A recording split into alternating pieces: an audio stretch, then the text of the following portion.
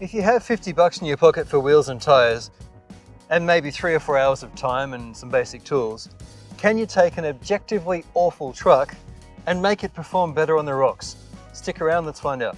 All right, we've made a bunch of changes. I spent 4 hours the other day fixing this thing up. 110 gram wheels, on it, Tiger Dog tires, vastly better steering now. We've done some cutting away. We've lowered the actual chassis by moving the shock mounts up. We've lowered the body by moving the body post down. We've brought the bumpers in. We've done some cutting and trimming. I'm ready to see just how good this can be. We've spent minimal money. If you count the wheels and tires, that's another, what, say 20 or 30 bucks for the wheels and similar for the tires. Even just getting the center of gravity improved, I think will have a good effect. And getting that steering fixed, oh boy, it needed that.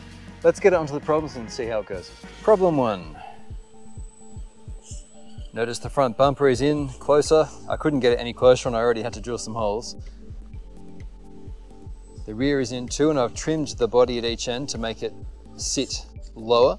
We've lowered the body posts by 1 hole. We still have clearance. There we go. Now the pinion, I only had 1 tooth less than the default pinion, but I used that. Bit of a 3-point turn. The steering is better. That's problem 1. But a lot better, largely because of the weight. But I quite like the rubber compounds. I would have actually used the original tires if I could, just with the heavier wheels, but they were glued and I didn't want to take them off the original rims. Now this might want to flip here. We'll see how we go. We might make it. Oh yep, look at that. Look at that. Oh, that's composed. Very nice, very nice. This is the sketchy part. And the low weight just barely kept it going. Look at that, problem 2 done. Now problem 3 is a tough one and I don't expect it to be able to get problem 3, but for the sake of completion, we'll give it a go.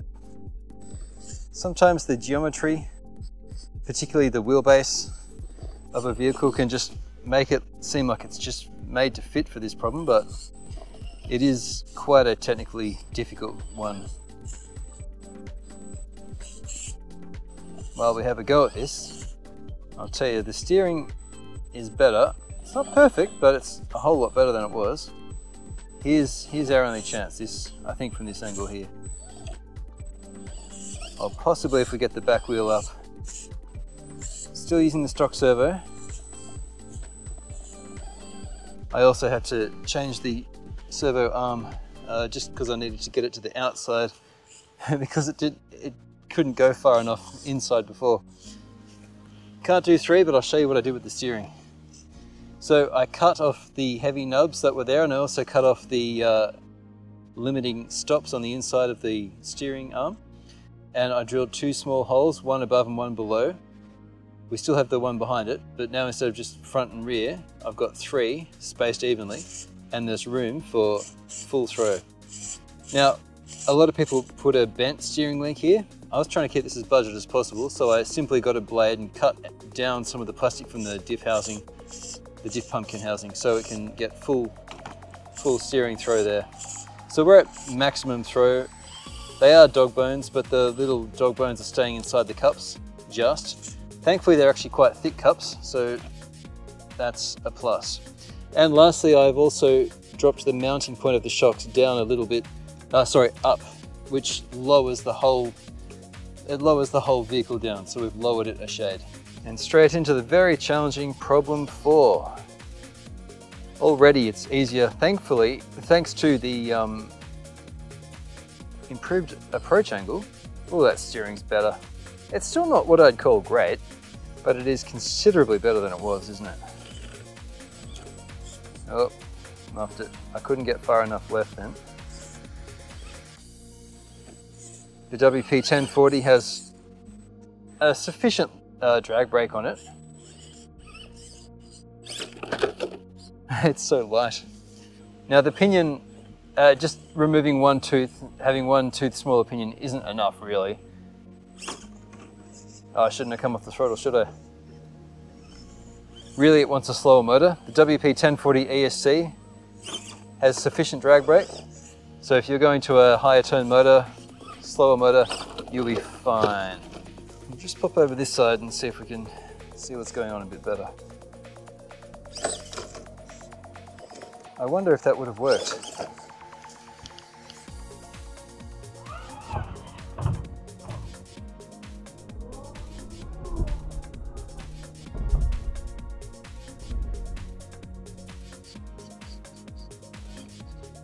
Oh, we've lost drive.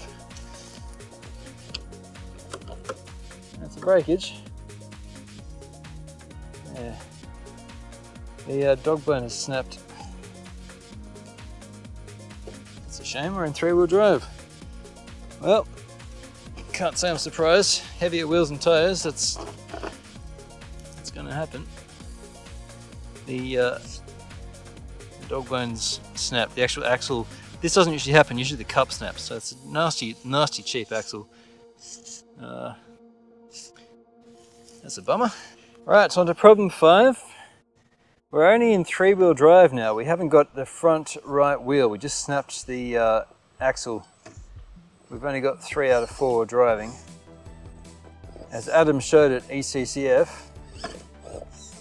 the big comp at the end of March, you can still get somewhere in 3-wheel drive, but you have your work cut out for you. So this is a good test of the axles, really. Clearly, if you get this truck, stay with the stock wheels and tires. Because I have slowed this truck down, so we're not putting more power through it or anything. We literally just have heavier wheels and grippier tyres, and the tyres are the same diameter as the stock ones. I actually would have preferred to have used the stock tyres on these wheels, but I didn't want to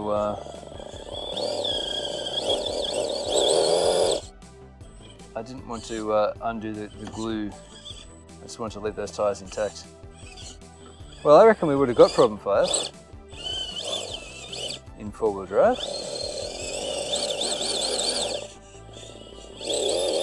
Pretty unlikely in 3-wheel drive, especially with the load-bearing side being gone.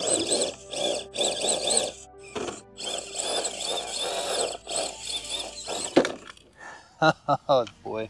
Well, we're not even going to try problem 6 because after snapping that axle, that's really all she wrote. These wheels aren't all that heavy. They're 110 grams. The Honor Tiger Dogs are very good tires. They're really cheap as well. So my mods were actually quite cheap, and I was going to tell you all about it. Given we just did problem 1, problem 2, we would have got 5, I reckon, as well, if not for being in 3-wheel drive.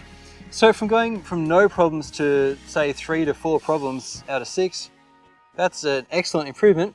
In summary, there's one less tooth on the pinion. I've mounted the shocks 1 hole higher to the highest point, which brings the entire chassis down lower. I also lowered the body by 1 hole on the posts front and rear. I cut some of the body out so it could do that. I also drilled some more holes in these bumper mounts so I could bring them in some more. So now we have a lowered car, a shorter car, same wheelbase, heavier wheels, grippier tires, slightly slower motor, and lastly better steering, having cut off those the lug on the outside and the limiting end stops, putting 2 screws instead, and now having far better reach. Oh, and I had to make my own little front arm. Didn't cost anything, but you know, it's $1 or 3 in parts, just to get the arm to the outside, because the inside it was hitting against the servo now that it had that extra throw physically.